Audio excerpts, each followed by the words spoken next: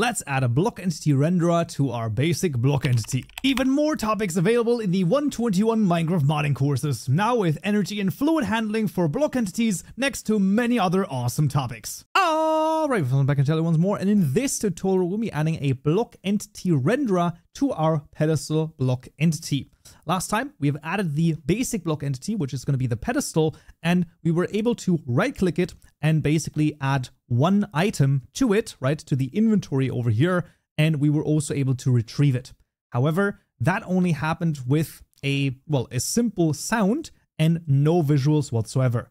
Now, visuals, yeah, they're kind of important. That's why we're going to add a block entity renderer. So a block entity renderer, basically as a high level overview, allows you to render something for a block entity. Crazy enough that the name almost suggests what it does, but let's just take a look. In the block entity package, we're going to right click new package called renderer, and inside of there, we'll make the pedestal block entity renderer class. There we go. This will implement the block entity renderer interface of type pedestal block entity. There we go. We'll hover over this to implement the render method, and then we'll make a constructor, and then we'll see what we need. So the constructor is going to be public pedestal block entity renderer, and the constructor parameter is going to be the block entity renderer provider.context.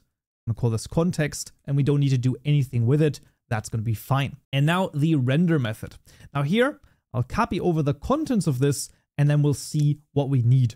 One thing that we're not going to have is one method in the block entity, which we'll need to, add to the block entity in a second, but you'll find that, I basically will explain everything and then we'll see. First of all, in the render method, I wanted to rename a couple of the parameters over here just because I don't like the way that they, like a V over here. No, that's P partial tick. I believe that's just because of the version of Parchment that I'm running. I think that in newer versions, this has been resolved, or like it, basically has different names. P buffer source. And then lastly, the I here is P packed light. And then this one, I1 is P packed overlay, just so that we have this a little bit nicer in terms of the names.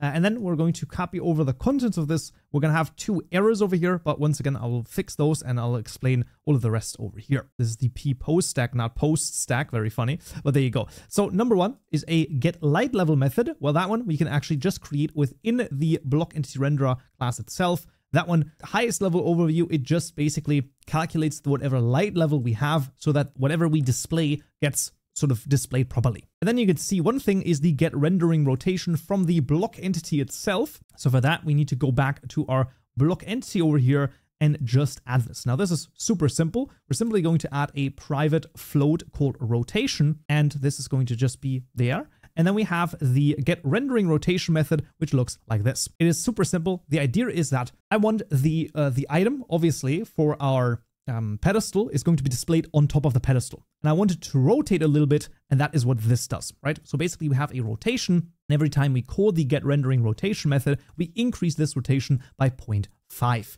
And if it reaches 360 or more, we're resetting it to 0. So basically it's going to continuously rotate around. And then if we go to the render method, we can actually go through this step by step. The idea is as follows. We have an item renderer, right? So we're just getting the item renderer from the Minecraft client. And we're saying, okay, the stack that we want to render is from the inventory, get stack in slot 0. Fair enough. Then we're pushing to the post stack. The highest level idea is that we're basically saying, hey, we want to render something, and whatever we want to render, we can translate this. So basically we can change the position of it.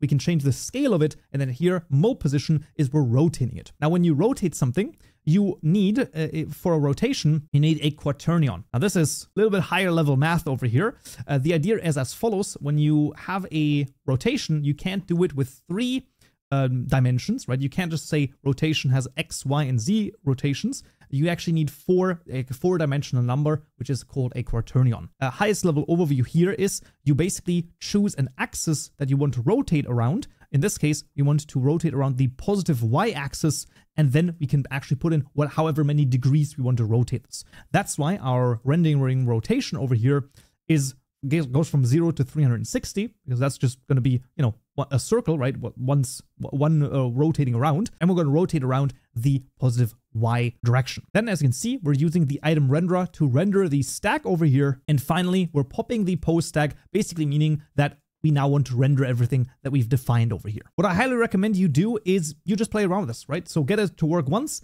and then play around with a couple of these numbers and then just see what the frick happens, right? Let's say, for example, turn it in and say you want to now rotate around the negative X axis or something like that. Just change a bunch of these numbers, play around with this a little bit, see what you can call on the post stack. You can see there's not that many different things you can rotate around something. Obviously, that's a little more complicated. And otherwise, you pretty much just have the translation and the scaling. So you can, of course, also change a bit of the scaling, things like that. Highly recommend to try it out and just see what the frick you can come up with. When you have a block entity renderer, you, of course, then also need to, well, somehow connect it to the block entity itself. And the way to do this is in the tutorial mod class all the way down in our client mod events right here. What we're going to have is a new method. And that's going to be public static void register BER. This is going to be the entity renderers event dot register renderers event over here. Of course, as per usual, it needs the add subscribe event annotation, very important. And then here we're going to say event